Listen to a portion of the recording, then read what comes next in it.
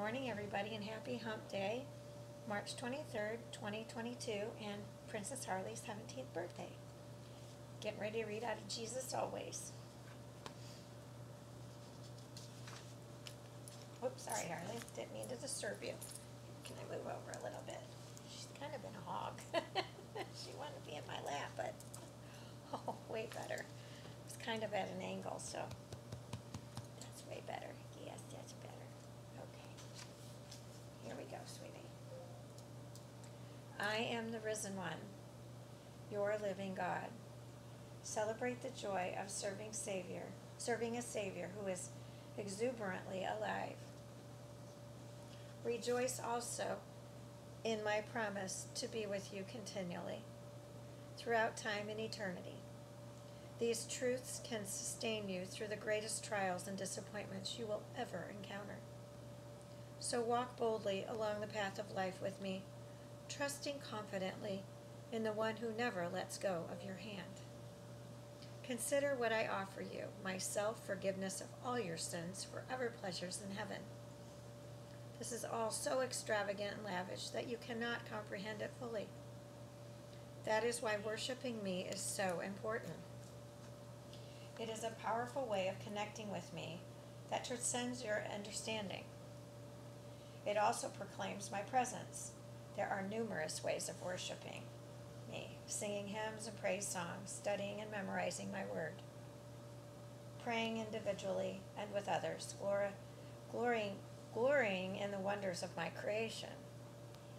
Serving and loving others with my love can also be worship. Whatever you do, do it all for the glory of God, my glory. Do not be afraid, for I know that you are looking for Jesus, who was crucified. He is not here.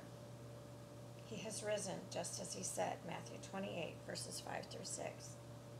My soul thirsts for God, for the living God, Psalm 42, verse 2. This is what I have asked for God for you, that you will be encouraged and knit together by strong ties of love, and that you will have the rich experience of knowing Christ with real certainty and clear understanding. For God's secret plan, now at last made known, is Christ himself. In him lie hidden all the mighty, untapped treasures of wisdom and knowledge. Colossians 2, verse 2 to 3. So whether you eat or drink, or whatever you do, do it all for the glory of God. 1 Corinthians 10, verse 31. The word of the Lord. Thanks be to God. In the name of the Father, the Son, and the Holy Spirit. Amen. Well, that concludes my 5 devotions. I've got Bible readings to do a little later. I'm going to check out this movie that was in the other one called Hamilton.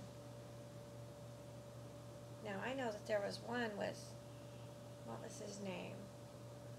I thought it was called Hamilton, but I don't think that's the movie that they're referring to. The one with Will Smith.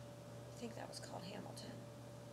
But anyway, there must be something biblical out there called Hamilton, so I'm going to check that out. Well, she's laying, relaxing in my lap. It's her birthday, so she wants to sit in my lap and get lovin's all day, so be it. Can make me happier, especially since I'm not up to par 100%, no. But I'm doing what I can to will it away with his help. Because it's her 17th birthday and I cannot be down no matter what. I just gotta try to get through the day with pain. And if I don't laugh about it, I'd sit and cry, so might as well just giggle. It's just a hiccup. So, enjoy your day.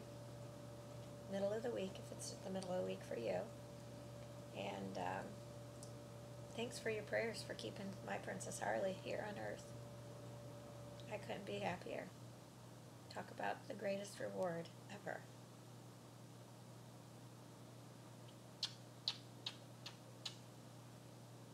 So, love to all bunches.